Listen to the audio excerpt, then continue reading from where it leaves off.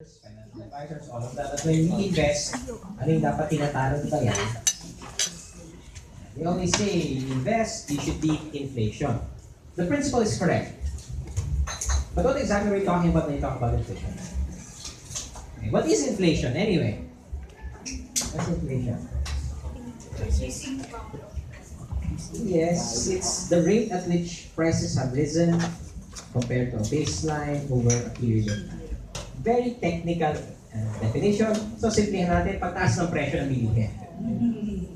Ganun lang usapan niya. Tumaas ang presyo. Meron bang panahon talaga at over an extended period, bumaba ang presyo ng bilihin? Wala talaga. Yeah. In certain sectors, I agree. Communication actually has become cheaper. It is much cheaper to communicate today than at any other point in history. Don't you find it strange na dati pag sumulat ka, tapos 2 linggo wala kang pakisagot, okay lang? Pero ngayon, pag nag-text ka, pag kalahating oras di ba sumasagot, umiinit na ulo mo, na-season ka na. Season. Diba? Season. So, inflation basically is prices rise over time, and if your money does not grow at the same rate, what happens to you? Life gets harder. This is where you get into that phenomena na yung feeling na matipid ka naman, di ka naman maluho. In fact, you go out of your way to scrimp and save wherever you can, but life keeps getting harder. Bakit ganon? Hindi na may kasalanan. Because we don't even, most of us, when we went through college, Eco 101, then liwanag yan. Ever since then, did you ever actually keep track of it? It is announced within the first 10 calendar days of every year. Do we pay attention? Yun yung mahirap. Because, can I blame? No. We cannot because we are bombarded every day with so much information. Our minds are already set to accept certain things and reject certain things. Based on what? What we believe to be important. And that's developed over time. Sample. Ano peso dollar rate? Ayan. Lahat ba kayo may dolyar? Yes. Ba't alam nyo? Kahit sinong Pilipino, tanungin mo peso dollar rate, kahit hindi pa yung nakakahawak ng dolyar, alam niya basically yan. Bakit? Hinanap ba niya yan? Diba? Ano ba peso dollar rate ngayon? Sinatanong mo ba yan every day? What's today's exchange rate? No, you don't. And yet it's in your head. Somehow your mind picked out of all the tons of information you are bombarded with every single day. That sticks. So that's pretty accurate. Yes, it is around 47. Inflation rate natin. That's science. By the way, our inflation rate influences the exchange rate. It's actually more important for our day-to-day lives. But we don't care. I teach economics to undergrads, and whenever I start the school year, one of the things I say to them is, hindi nyo tinatalo ang inflation rate, kunin nyo lang pera nyo, pumunta kayo sa mall, gastusin nyo na lahat. Economically and financially, by the way, that makes sense. Because that means you got full value for your money. Of course, that is not sustainable, that is not practical. Please don't do that. Okay? But I am saying that to show you what this does. Magandang example na lang. Alam niyo yung Max's? Max's chicken. Yung una niyan, again, malalaman niyo sa new generation. The first or one of the biggest Max's of old was on Dewey Boulevard. Sino may alam kung saan ang Dewey Boulevard? Natin yan eh. Saan yun?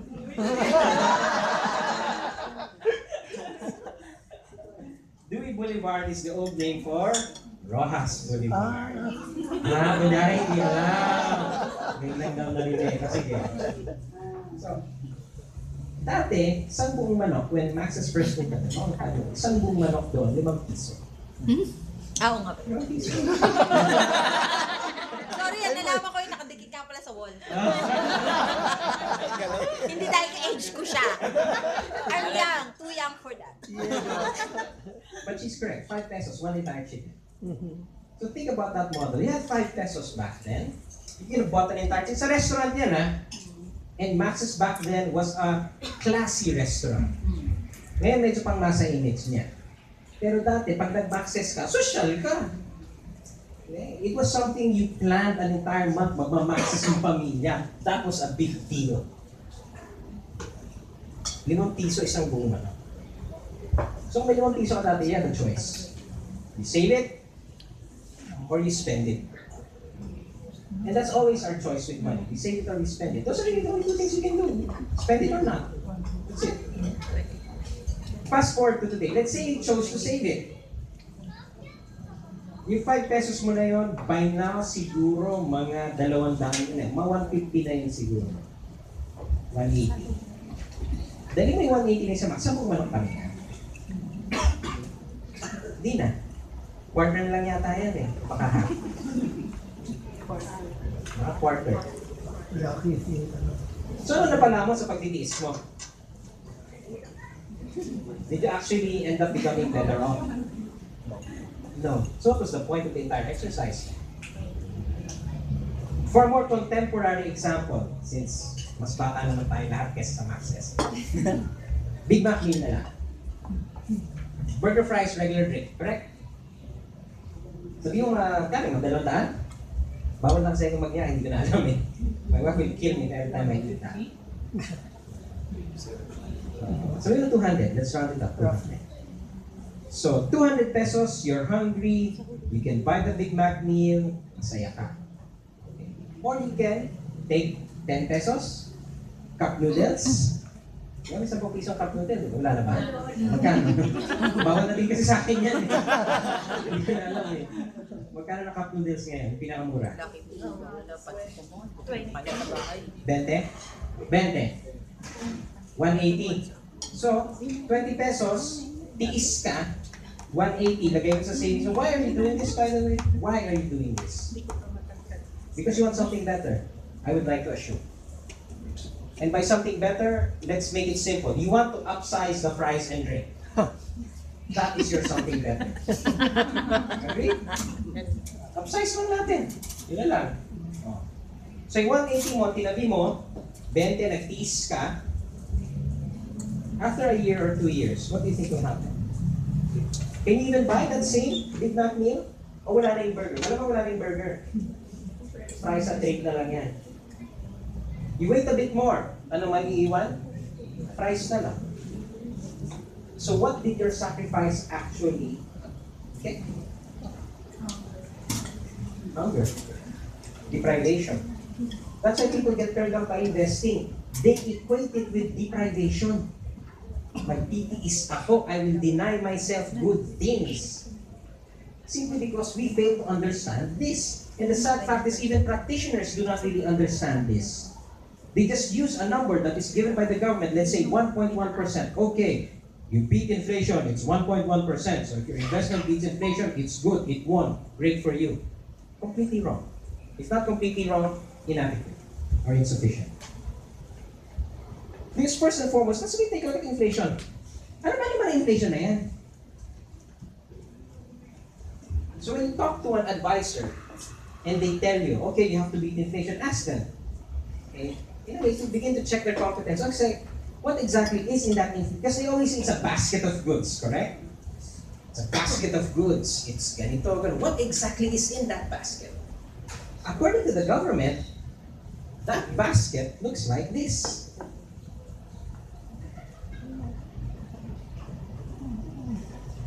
Meaning, of the 100% that is spent, 40% is on food and non-alcoholic beverages. Is this what your expenses look like? Kaya last time, pinagawa pa yung expenses niya, di ba? This is what the government says is the average of a Filipino. And if you use the 1.1% rate, this means you are behaving in a way similar to this. Is this how you behave? Sino dito may anak? Okay. Ano pinakamalaking gastos natin sa mga anak natin? Education. Education. So, do you spend just 3.5% of your salary on your child's education? No. So, what use is this then? Not very useful. So, what use is that figure then to you? Not as relevant. But the principle is correct, yes. Now, it's hard to appreciate when you're using percentages. So, let's have a case study. Let's say you make 100,000 a month. Let's say. Para lang madali yung math. Ayan. So, sa isang buwan, ang gastos mo sa edukasyon ng anak mo kasama tuition, wala pang 3,200. For all children na yan, ha? And that is what I am saying. If we just blindly accept data without understanding the context, we end up making faulty decisions.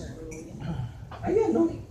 So when an advisor says beat inflation and they are just saying, oh, beat the 1.1, kulang yung research ng tao.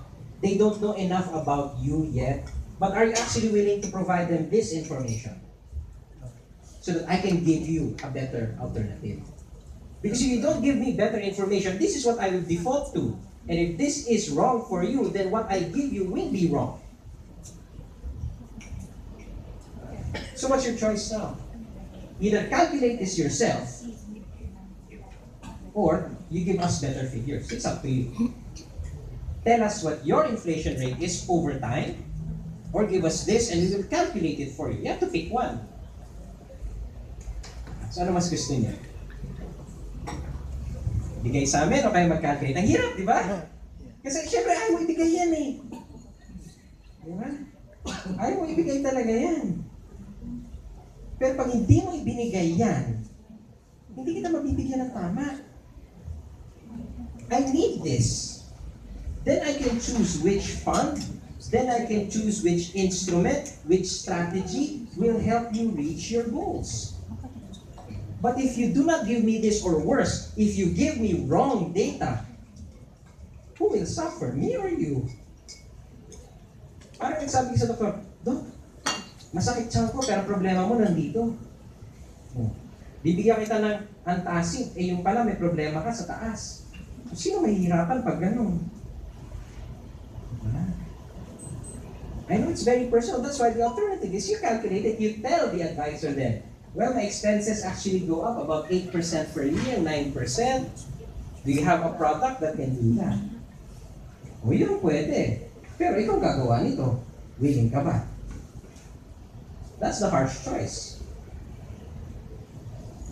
Protect your privacy, I agree. Then give me better data. Kasi dapat alam mo naman yan, di ba? Lalo na, in the next session, we will learn to do projections. Magpa-project na tayo kaharap. Kasi, from knowing what you do now, di ba gusto mo nga future, magpa-project na tayo. Kasi, we all grow old eh. I'm sure what you want today is very different from what you wanted 10 years ago or even 5 years ago. And 5 years from today, you may be in a very different place from where you are. But life takes the weirdest turns sometimes. True. Maraming sinasabing single for life, bigla na lang isang taon, buntis na, magsasettle down. Diba? Makilala kayong mga ganon. Life takes the strangest turns sometimes. And your plans have to evolve. It's always funny to me when I hear stories or when I hear people when they talk about insurance and when someone offers them insurance, sasabihin, pero ay hindi, meron na ako yan, okay na ako. Bakit? Vaccination ba to? Diba? Bili ka once, okay ka na buong buhay? Why? Has your life not evolved over time? You have to look at it that way. Ako, I married rather late in life. So, single person, certain target. Through a weird twist of events, I actually got married to the surprise of my family. Change numbers. Kasi may sama lang bigla eh. Then we had a son. Change numbers again. Kasi may bata na eh. And that all happened in a span of 5 years. So dapat yung plano ko nag-evolve. Dati insurance, iniisip ko lang, magulang ko. Then I had to do the paperwork to transfer to my wife and child. Tapos sasabihin mo sa akin, one time lang yun. My assets, fortunately, have increased. So I have more to protect. So hindi ko i-insure yun. But I understand where you're coming from. Allergic naman tayo pag binibentahan eh. Totoo yun. So ikaw magbigay nito. Do not come to me and ask me, Aya, magkano ba insurance na kailangan ko? Patay tayo dyan, bibentahan talaga kita kaliwat kanan. Pero pag sinabi mo, Aya, eto budget ko, eto yung nahanap ko, meron ka ba nito? The answer becomes yes or no. Yes, let's do business. No, okay, no. But we have to do our share. Pag tayo man nagpunta sa doktor, hindi naman, Dok, masama pakiramdam ko. Sasabihin mo na ito, oh, saan ang sakit? Hulaan niyo. Ganun ba? Hindi, sasabihin dito, oh. Gano'n katagal? Comes and it goes, ganito, gano'n. Tapos may pain meter ka pa. Baka ibig sabihin ng 5 versus 6, diba mga gano'n, mga pain meter. Finance works exactly the same way. Ano ba gusto mong mangyari? Kailan? Paano? Saan? Sino kasama? Then we can have nice discussion. That's why this is very important. That inflation figure, again, it's released within the first 10 calendar days. It's in all the major websites, it's in all the major business sections, and yet we ignore it. Pero mag-away ang ALDAP, alam natin lahat. Bakit? Oh, yan, no? Is this how you behave? Here are the basic, fill up na yung ganyan. Gawa kayo na sa linyong ganyan. Diba? Kinuha niyo yung wali, gawa kayo ng, so that alam nyo. And over time, you build your own database. Diba ang hirap maghanap ng bagong doktor? Because you have to tell your entire medical history again. Lolo ko namatay ng ganito, lola ko namatay ng ganon. Tito ko may ganyan, yung magulang ko may ganon, may kapatid. Diba? It's so exhausting, you can't keep doing that. That's what this is. It's your record. It's your financial record. Then you can make better decisions. Maybe you don't need the stock market. Great. There are now lots of safer alternatives. But how do I know that? That's why one of the criticisms among many advisors is this. Pag tinanong, anong magandang fund? Pag tinanong mo anong magandang fund, sasagot, balance na lang. Bakit? Para lahat meron. Hindi ganun. Diba? Each fund has a purpose. And for me to prescribe the proper fund, I need good data from you. That's where the trust has to come in. And if you don't trust me, fine, I get it. Yes. Then give me good numbers. So that we can make better. Because the sad fact is our margin of error is very, very low. Unlike other things, when you make a mistake, you can recover. But when it comes to finance, if you make certain mistakes, it's very hard to recover. Especially when you're past 40, sad to say. Pag 20-30 ka, madali makabawi. Pag nagkamali ka, lampas 40 at may pamilya ka na, ang hirap makabawi. I've been wiped out in the stock market more than once. Eh, ako lang naman eh. So, I eat noodles for a couple of weeks. That's fine. Ako lang eh. Pero may asawa anak na ako, hindi na pwede ganun. Risk profile change, investments must change, behavior must change. Napicture nyo yan? Gawa kayo ng ganyan nyo, ha? Para next time. I mean, seriously, it's a guide. You don't have to follow it to the letter. You can come up with your own. But at least have something that you're comfortable with. Okay? Ayan. People are sometimes surprised where the money goes. For the people who were here last time and you did your expenses, what was your biggest surprising expense? Uber. Uber. Ako din, nung una akong naging... I'm a huge fan of Uber and Grab, to be honest. I hate driving. I really do. I think it's such a waste of time to be stuck in traffic. And you can be doing so many more things. So yun, I was really glad when Uber and Grab became really popular, mas madali makasakay since I live in Eastwood especially. I can get Uber pretty much anytime of the day. And pauwi, okay din na. So syempre, naka-charge sa credit card, makikita ko yung expenses ko. Nung una na-shock ako. Pero makita ko yung numero, teka. Yan, kung umihin ko lang sa traffic. Ayun na lang. Choice ko na lang yun. So what happened? Well, unfortunately, bad timing because last year, as I told you last year, I bought a Fortuner. Now, after 1 year of use, just has 4,400 kilometers. Hindi na nagamit. Kasi every time I go to Makati, every time I go to BGC, magpupunta nila yan. Tapos nila ng party, maglalagay na lang ako ng sine dun sa iPad, pero na lang ako. Nakakanood ako ng sine, isipin mo, bilang kasama ng traffic, I'm regularly able to watch movies in traffic. Diba? Like kagabi lang, traffic last night was horrible, right? Yes. Uwi ako 1 a.m. Mas masarap na nanood ka na lang ng Makati sine, siya. kasi yun ang nagdadayo. Bahay mo naman. So, anong expenses? Yeah, Uber is one. Ano pa? What is your surprising expense? Grocery? Yeah. Office lunch. Ano? Office lunch. Office lunch. O, yung pa, isa yun. Diba, sama ka na sama sa barkada. That's true, especially mga young people. Pero alam mo, magpapaiwan ka din. That's also hard. Sa payday na lang. Those are the things. Now, I'm not saying you stop doing them. No. But if you know, then you can make better choices. Because honestly, it's so easy to spend money today compared to any other. Dati para gumastos, mag-prepare ka pa para gumastos. What do I mean? Para gumastos dati, pupunta ka sa mall, siyempre naman siguro, I assume maliligo ka. Ligo ka, bihis ka, commute ka, bago ka makagastos. Eh ngayon, basta may telepono ka, libo-libo magagastos mo sa isang pindot eh.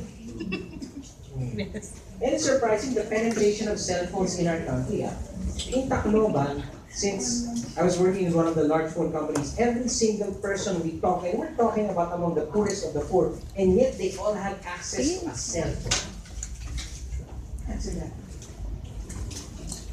So talagang makakagastos sila. Eh kung yun, may access na gano'n, for us, I'm guilty. I have 2 phones. Isang globe, isang smart. Dati nga, 3, di ba? Isang globe, isang smart, at isang sun. Buti nga ngayon, 2 na lang eh. Bakit? Kasi mas mura naman talaga pag within network. So, ano yung costs? That's why personally, I do like credit cards. I do. Prior to apps, that was my way of monitoring my expenses. Credit card ko na lang lahat, so at the end of the month, I can review. Pero may safety feature tayo. Yung credit card limit naming mag-asawa, combined, is simply my average 1 month. That's it. No more than that. My bank tries to raise it every quarter or so. They give you a nice letter, oh, you are a valuable customer, we will raise your credit rate. I write them right back and say, please put it back. Why? Because that way, if I hit that credit limit, which I rarely do, I know I've already spent next month's income. So we're done. Eh, kahit manakaw yan, at most I can lose 1 month's income. That's it. Could I really be spending more than 1 month of income I have not yet earned? But I also know I've come to the stage, that was harsh lesson. Bata din ang sarap ng feeling dahil mo credit card eh. Totoo yun. It makes you feel physically good. Diba? Yung klase ngayon, corny na nga yung silver eh. Pinapamigay na gold, platinum. Meron na titanium, diamond. Pag binuksan mo gano'n, dami na dito. Sarap ng feeling. Tapos, yun nga, you get that nice letter. You are a good customer. You now have 500,000 in credit, ganito. Really? Do you really need 500,000? Why? What do you buy that's going to be worth 500,000 in 1 month? So, alamin natin yan.